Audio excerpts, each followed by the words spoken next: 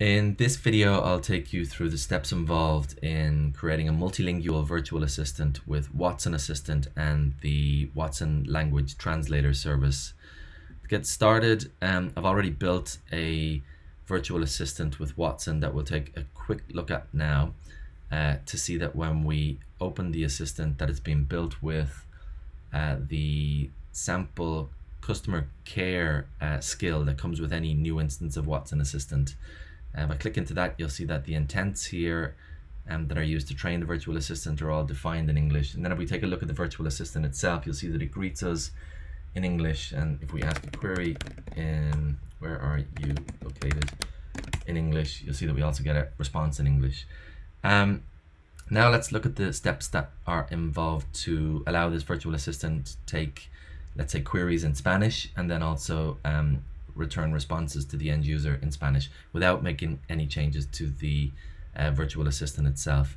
We can do that following the steps in my GitHub repository here, where I've included some sample code and the steps, I guess, involved to allow us build out using cloud functions and the language translator service a multilingual virtual assistant. The steps are really simple. There's actually only just a handful of them that we need to follow, and the first of those has us looking at cloud functions. So we can use the sample translate.js file that I provide here to create two new cloud functions on IBM Cloud. These cloud functions are used to make calls to the language translator service, and we'll see how that hangs together in just a moment. But for now, if I copy the source that's available here, and if I go back to my IBM Cloud account and go into functions, and from here I'm going to create a new action.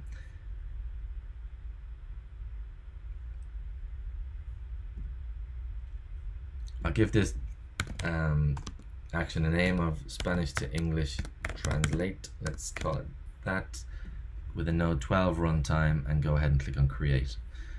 Once that's created for me, I can just select this text here and paste in the sample code that I got just a moment ago from my GitHub repository. Things that we need to update here then are the API key for the language translator service, the service URL for the language translator service, and also this model ID.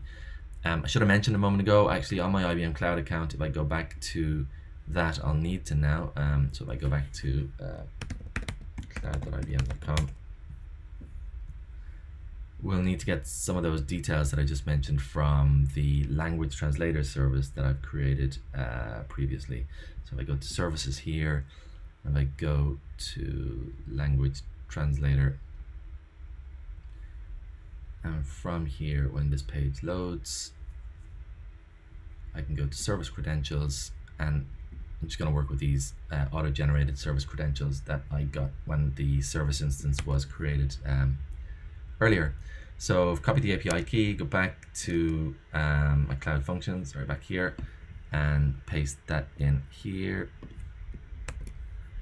I also need to get the service URL, so back here, get this service URL here, copy across, so here, copy, and drop it in here. And then the last thing I need to update, I mentioned, is this model ID. This model ID tells the language translator service what the source language is going to be for translation, so what the source is and what we want to translate it to. In this instance, I want to translate it from Spanish to English.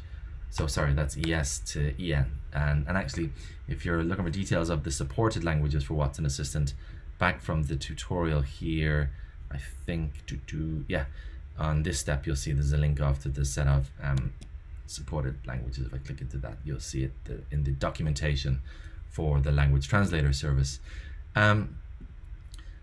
This cloud function, now I go back to it here, is one that I can go ahead and save.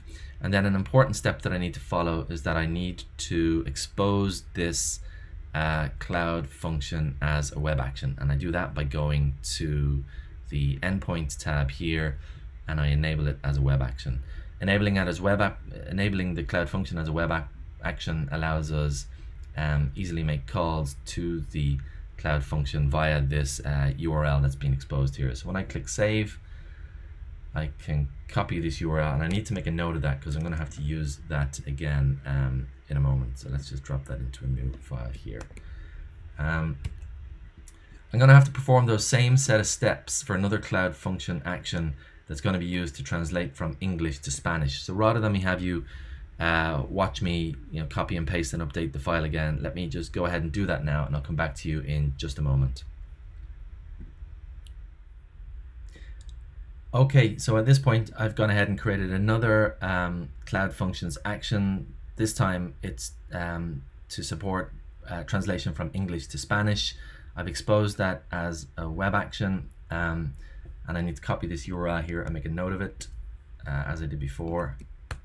I guess really the only difference between this web action and the other one is the one created just a moment ago is this model ID is from English to Spanish, where previously it was from Spanish to English. Otherwise, this is the same action.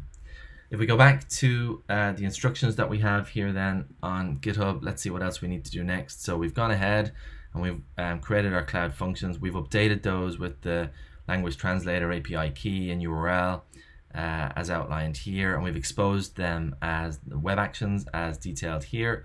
The next thing we'll need to do then is work with this translate.html file, and it's in here that we use the web chat UI that's available from Watson Assistant, and it's also in here that we customize these events that are available with the web chat UI, this pre-send and pre-receive set of events. So let's have a look at the translate.html file now. If I go and click into that, and if I copy the source for the sample that I've made available online, copy this to here, and if I go back to my text editor, let's do a new file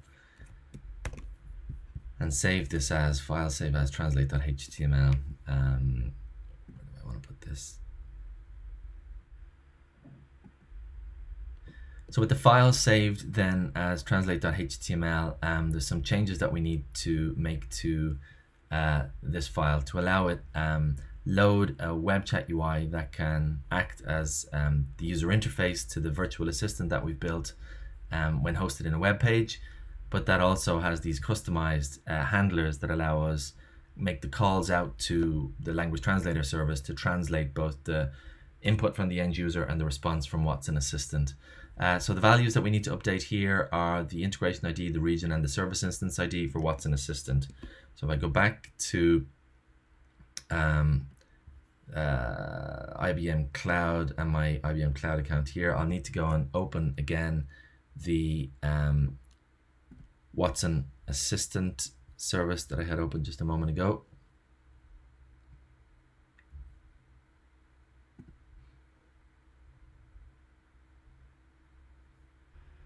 So from Watson Assistant here, if I click into the Assistant and go into the web chat option here and go into this embed tab here, I should be able to get the values that I need from here.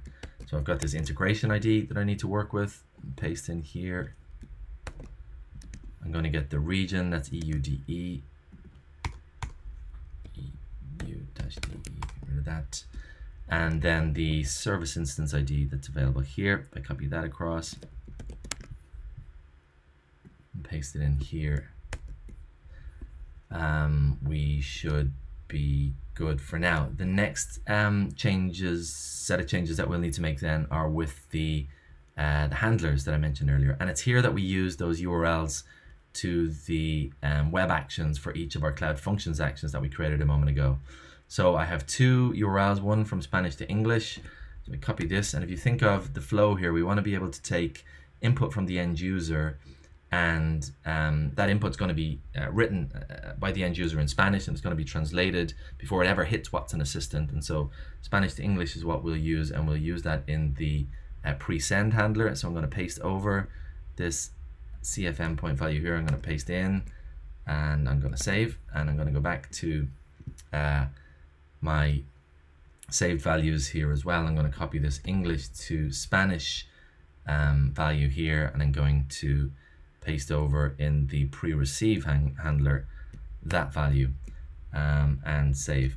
So at this point, actually what I should be able to do now is load this translate.html file in a browser, and I should see that the virtual assistant now loads in Spanish rather than English and can answer questions in Spanish too. So when I click the web chat launcher that's located in the bottom right hand of the page here, you should see that when the virtual assistant loads now, rather than the greeting being in English as it was when we saw it in the try it out pane earlier, we see that it's actually now translated to Spanish, but that's still the same virtual assistant that's in English on the Watson Assistant side of things.